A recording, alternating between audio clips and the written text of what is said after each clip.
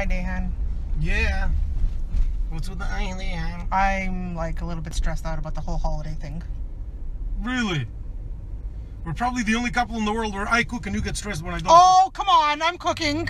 Okay, let's not pretend that I'm not cooking. It's the holidays. Yeah. And on the holidays, everybody knows that I cook too. You're definitely gonna help.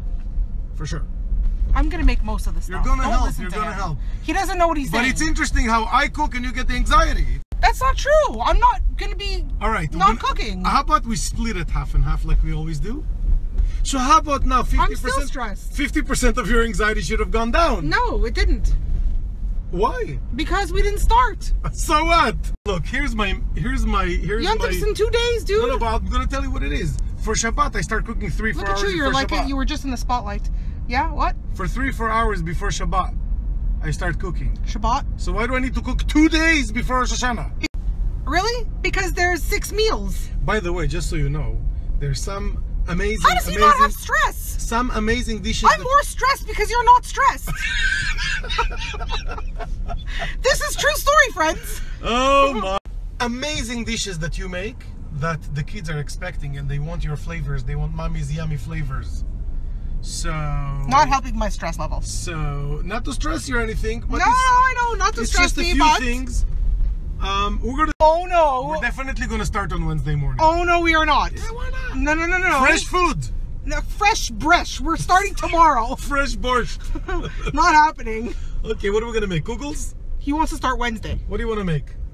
Potato. Dude, I'm not making any Lakshan kugel. By the way, well, who does that? My Moroccan we're mother. Spartaks. My Moroccan mother. She should live a long and healthy life. Amen. She makes the best. Makes the best Yerushalmi kugel in the world. She does. You know, it's not that I have anything against the kugels. I just can't make them. I've tried. I can make anything you want Spartak, but I cannot make a kugel. It's like supposed to be the easiest thing to make. Yeah. Didn't you take Never my comes mom's out recipe once? Yeah, I can. Okay, so your mother, with all due respect to everybody, your mother, this is her recipes. You know, a little bit of this and a little bit of that, and just a lot, you know, for taste, and a little bit of this and a little bit of that. Who can cook this way? Look, I'm gonna tell you one thing about it. And just do it and it's perfect. You have to make it once or twice. You have to burn it. You have to make it once. I've made it once or twice. You have to I've burnt it once or twice. Experience makes best. I'm not making any more kugels. Well, you're not gonna get the experience. Okay. The kugel experience.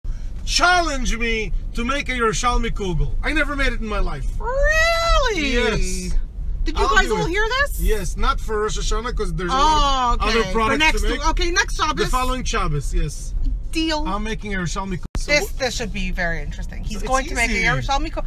Okay, I'm going to tell you what it is. I know what it is. I'm going to tell you what it is as far as I remember when I was a kid. Yeah. My mother would boil the pasta, the lakshan. Yeah, the lakshan. And then she would make this mix of like creating this. And she caramelizes it. Yeah, okay. Sugar. It doesn't work.